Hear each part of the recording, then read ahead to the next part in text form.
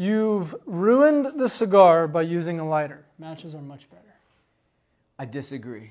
So there is this old school idea, comes from Cuban cigars, that you are supposed to use a cedar spill or a cedar matchstick match. Right.